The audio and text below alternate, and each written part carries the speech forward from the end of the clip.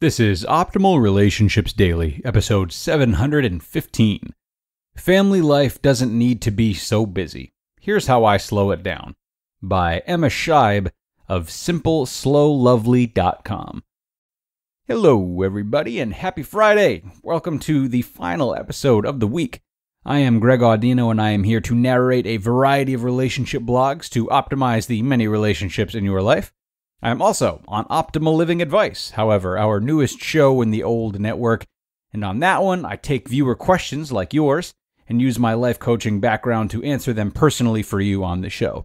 It is a great place to learn not only about relationships and real-life examples of relationship struggles, but also a variety of things such as stress, life purpose, habits, work-life balance. We talk about all these things. We talk about it all over there, honestly. So go ahead and check it out, and if there is something you're struggling with that you'd like my help with, send your concern to us at advice@oldpodcast.com. Advice@oldpodcast.com. Email it there. We will feature your question on the show and help you out. Now, today on ORD, I am narrating a post from our old friend Emma Scheib on how even the busiest moms and dads can live more intentionally. Let's get right into it and start optimizing your life. Family life doesn't need to be so busy. Here's how I slow it down. By Emma Scheib of SimpleSlowLovely.com. We are only 4, a small family really, and yet I often feel as though I'm managing the schedules of a small army instead. It's busy and often overwhelming. And so I have become a hunter, fervently hunting down small pockets of slow amongst the trenches of busy family life. I seek slow because this is where I most often find magical moments.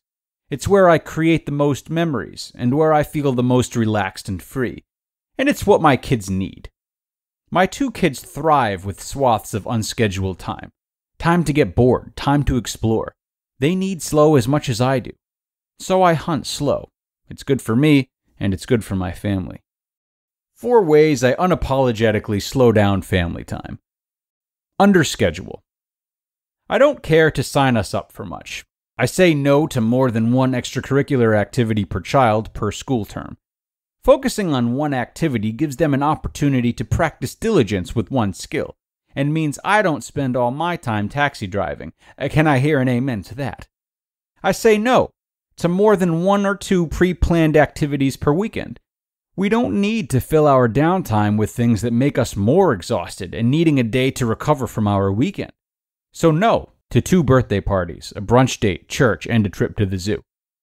Underscheduling our lives allow for magical, spontaneous moments that would never arise when each hour of the day is accounted for. Prioritize yourself. I unapologetically make self-care a priority. If I want to live a slower pace of life, be a calmer mom, then I have to ensure that I take good care of myself.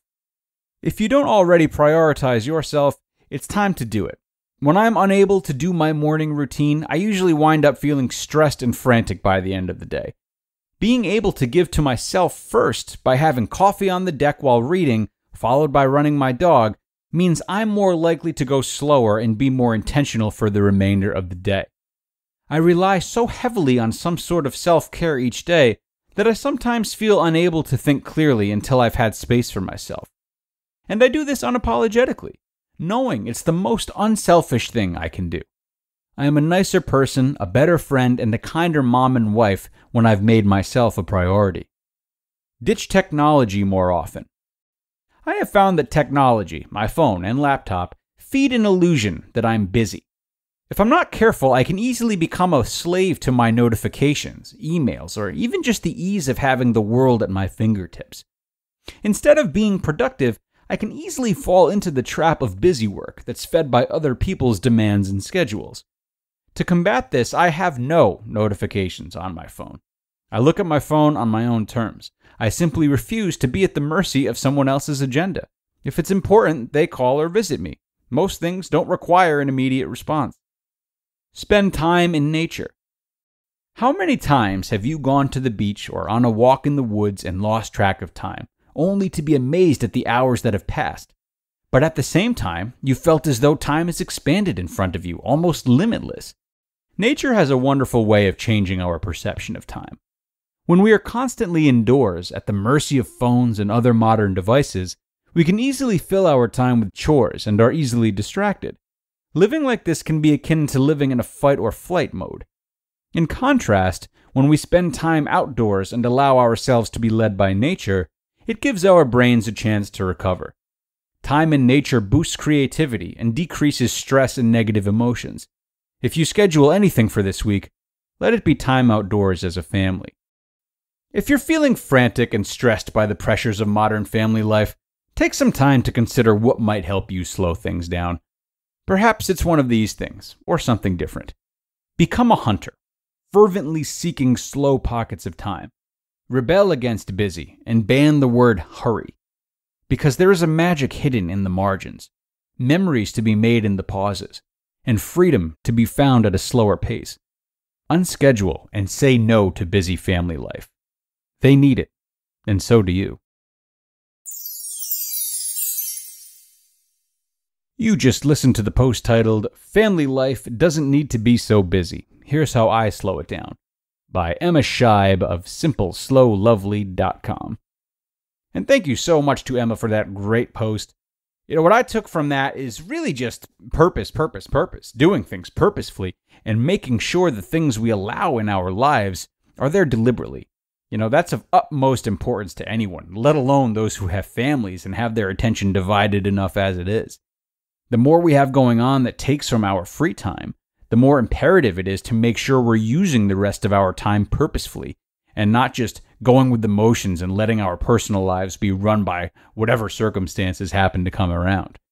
So this was a great reminder by Emma to be deliberate in what we choose to occupy our time with, parent or not, and we thank her for that. We are done for now, though, folks. Thank you so much for swinging by all week. I hope you have a great weekend, and do remember to schedule in some all-important time for self-care and quality time with your family. I'll see you again next week, where your optimal life awaits.